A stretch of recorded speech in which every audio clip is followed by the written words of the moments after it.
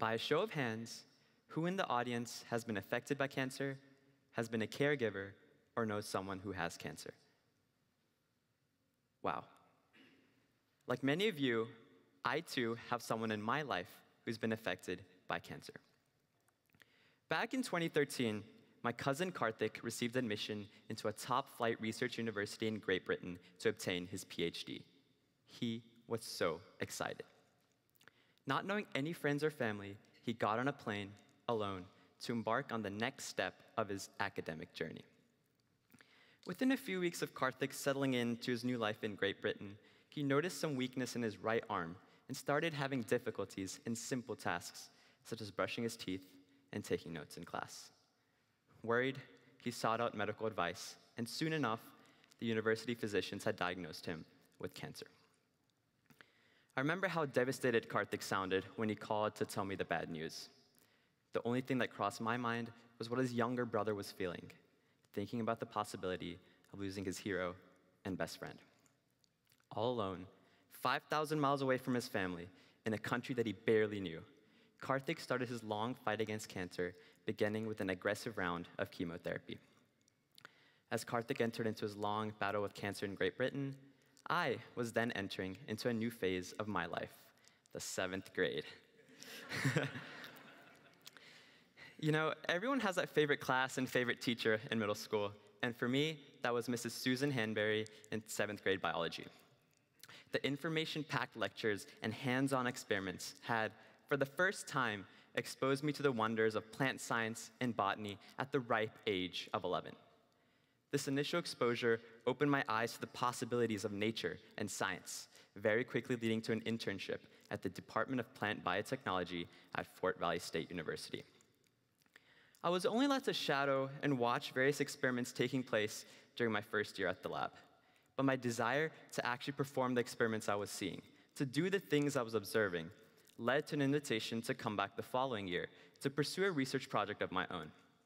The following year, I conducted my first official set of experiments in the plant reproductive biology field. Oh boy, let me tell you, that was a mess.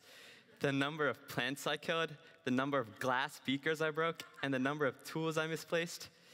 Anyway, so during this project, I discovered why 2 medicinal plants are going extinct in nature, which is actually a really fun project. While performing these experiments, I also learned numerous other skills and techniques, such as tissue culture, scanning electron microscopy, southern blotting, and PCR, and, not to mention, the most crucial skills of picking up broken glassware and disposing of dead plants.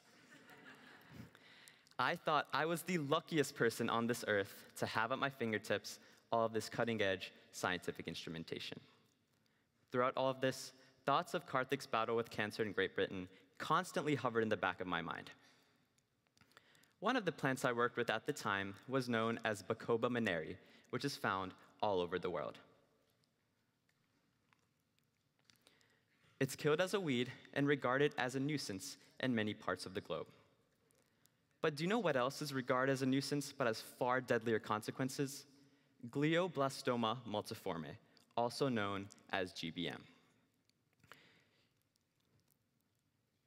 Now, if you've heard of this deadly form of brain cancer, it's because it's the same disease that has taken the lives of Beau Biden, former Vice President Joe Biden's son, as well as former Senator Ted Kennedy. GBM is also the same cancer that current Senator John McCain has recently been diagnosed with. This disease does not discriminate between the old and the young, or anywhere in between.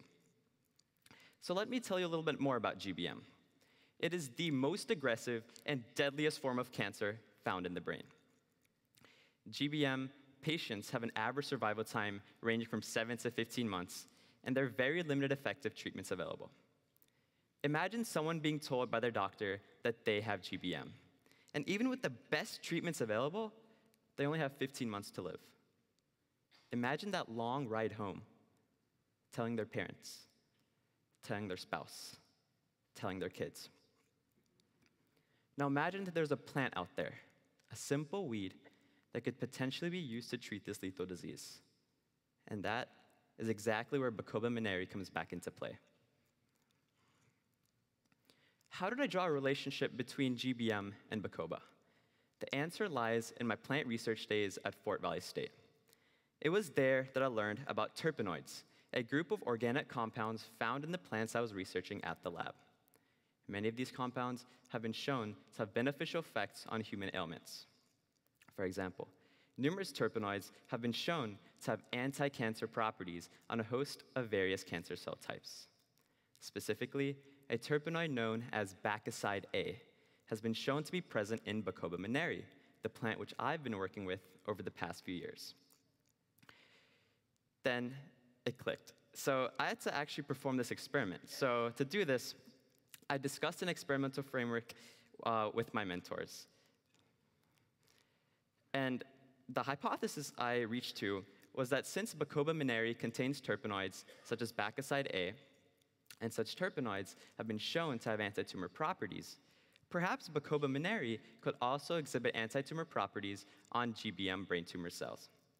To test the experiment, after discussing this experimental framework with my mentors at Fort Valley State and Karmanos Cancer Institute, I developed a project procedure. The actual experimentation was done in two major series of steps. Step one was to actually produce a leaf extract from Bacoba minerii at Fort Valley State. Essentially, I walked over to the greenhouse, harvested leaves from the plants of Bacoba minerii, and produced a crude leaf extract. Step two was to actually apply this extract onto the GBM brain tumor cells. Now, I couldn't just sprinkle some Bacoba powder onto some GBM cells. Rather, there was a complex application process, which involved culturing GBM cells, creating and diluting working solutions of Bacoba, applying diluted solutions of Bacoba onto GBM cells, and finally, obtaining results through a WST1 tetrasorum reduction assay and microplate photometer reading.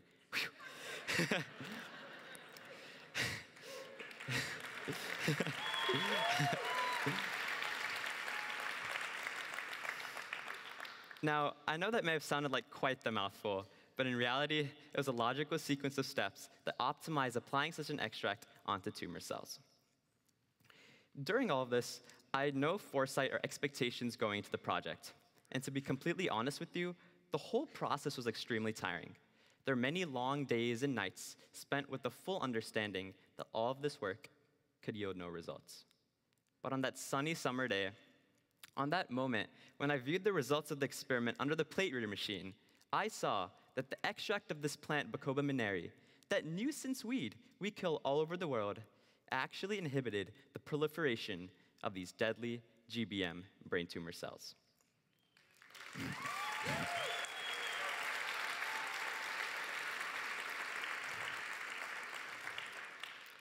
This was a finding that has never before been reported or published in previous scientific literature. I couldn't believe it. I remember standing there in pure disbelief, staring at the computer screen in front of me. Is this real? Am I imagining this? Were the first two thoughts to cross my mind, and I had an immediate urge to share this good news with my research mentors and my family. So I picked up the phone and called my dad.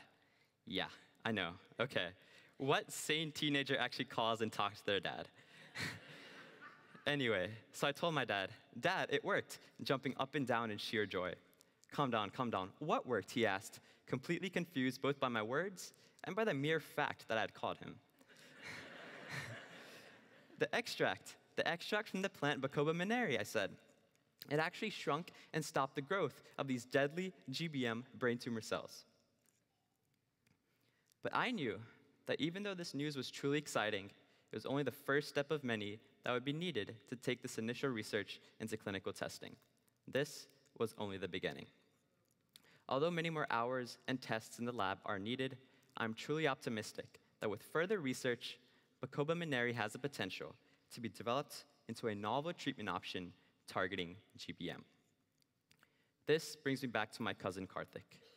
He received conventional chemotherapy for many months, but I'm happy to share that he successfully won his battle and is now a cancer survivor.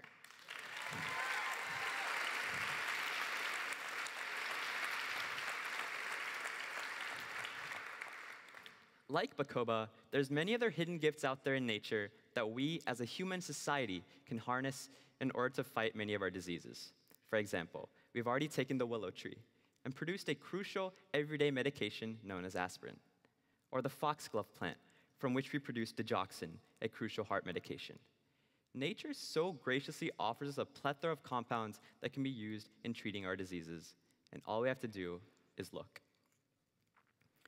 It's truly unbelievable how some of the things that can be found in our own backyards, things that we disregard on a daily basis, have the power to change lives around the world. And maybe, just maybe, one day, deadly diseases such as glioblastoma multiforme can be treated using a simple weed like Bacopa mineri. And as Amelia Barr, a British novelist, once said, "It is always the simple that produces the marvelous." Thank you.